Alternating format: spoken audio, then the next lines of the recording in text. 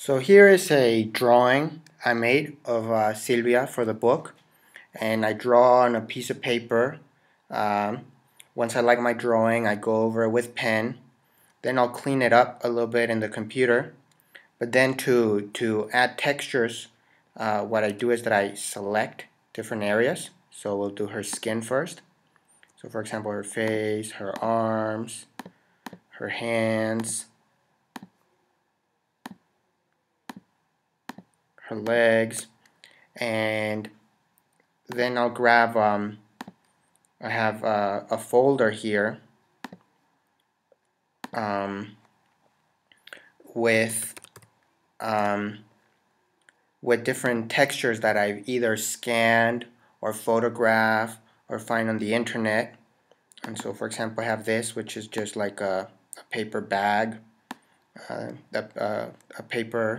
a brown paper that I scanned. And so I can select this, and then I can copy it, and then here I paste it into, and then that becomes her skin. And here I forgot this, so I'll do her neck. And so I can just kind of keep on selecting different areas. So for example, I can do let's say her skirt, and I need to find a texture that will fit there. So for example, let's say I gave her a like a jeans a jean texture.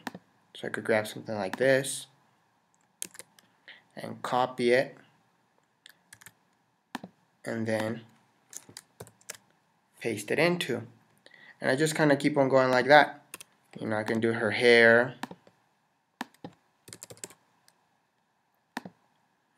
Let's try this one.